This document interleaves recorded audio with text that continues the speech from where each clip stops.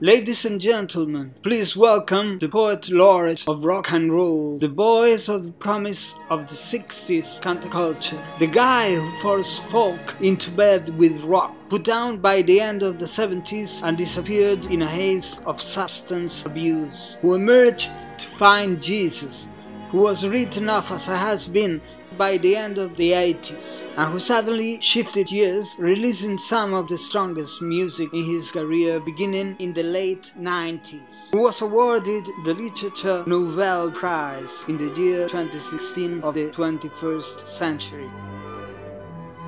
Saúde, Feliz Nadal e pasadeo ben.